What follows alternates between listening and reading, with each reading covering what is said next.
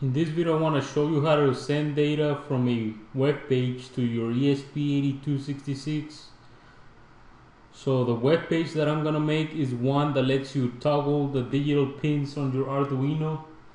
So as you can see, when I press toggle pin 11, I got an LED to turn on. I'm going to toggle pin 13. So that turns on the other LED. I'm going to turn on the LED on pin 12, and of course you can toggle them again to turn them off.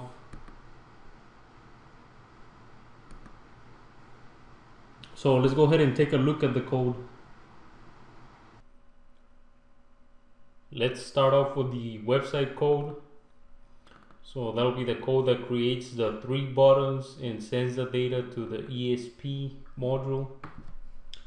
So this is my HTML code. Go ahead and copy it and paste it in Notepad. So I'm gonna show you how to save it as an HTML page so that you can open it from any web browser. So you will go ahead and copy this code, paste it in Notepad, and go ahead and save as. I'm gonna save it to my desktop, and this is very important. Make sure that you save it as the type all files and name it anything you want. So I'm just gonna name it abc.html. So make sure that whatever your name is, you put .html at the end so that your web browser recognizes it. I've actually saved mine as ESP8266.html. So I'm just showing you how to save code as an HTML web page. So you would copy this code, paste it in here, save it. If you're curious about the text editor I'm using, it's called Notepad++. You can go ahead and Google it and download it. It's a pretty simple text editor, but it has syntax highlighting and other features. But anyway, so this is how I make my buttons. So each of the buttons is made with a button tag. The stuff in green is just comments.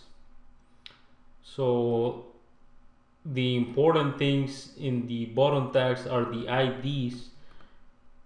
So this text between each of the button tags is the text that the user sees. So that'll be toggle pin 11, that's the text here.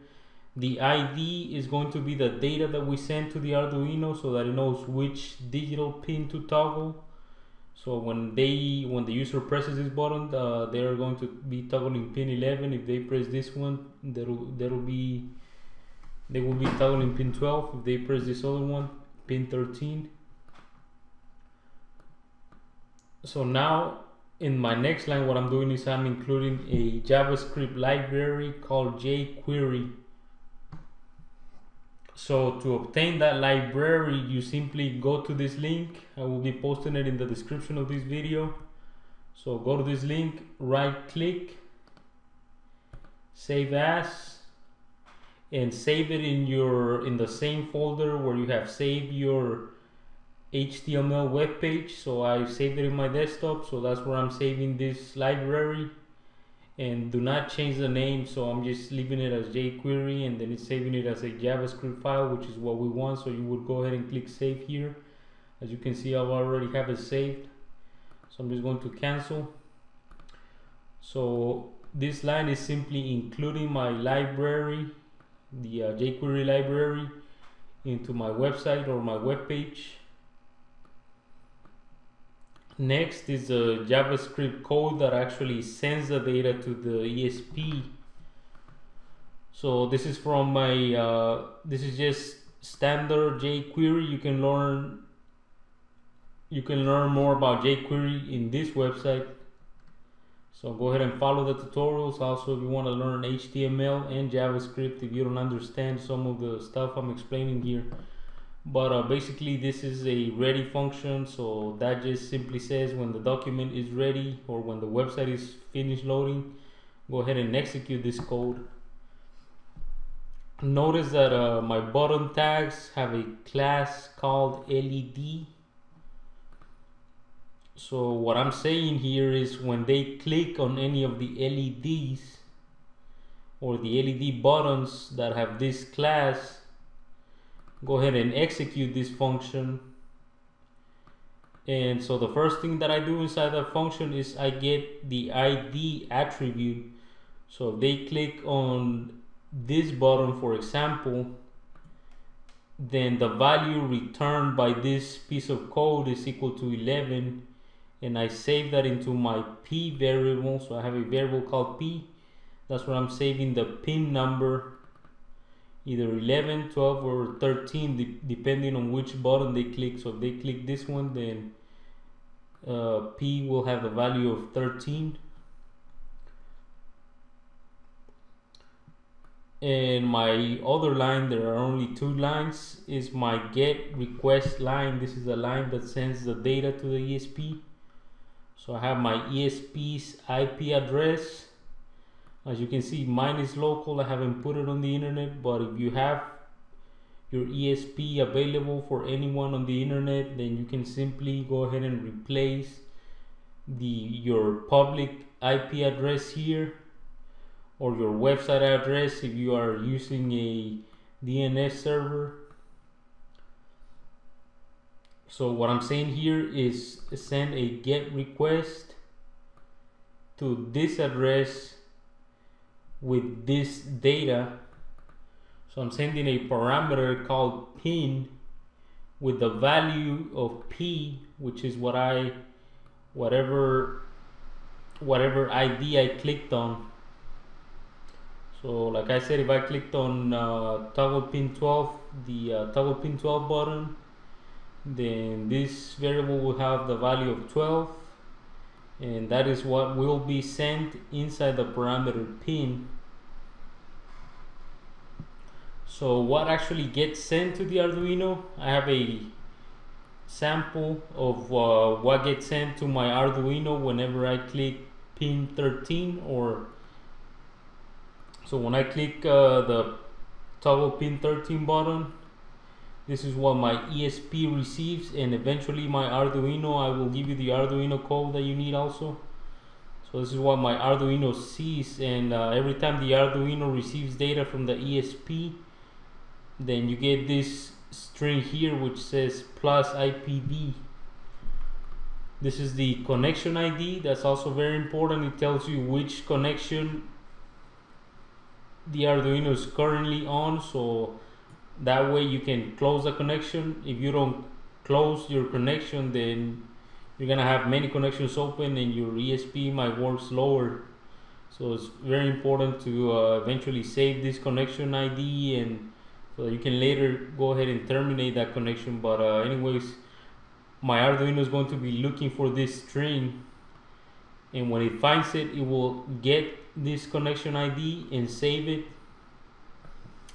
Notice that there's also a string here that says pin equals. So this string pin comes from what I have in my HTML code. So if I replace this word with something else, then that will be replaced in my get request that the Arduino receives. So this word comes right from here, and the value of it comes from whatever is inside this variable. So in my Arduino code, I will be also searching for this string and then get this value, and that way I know which pin to toggle.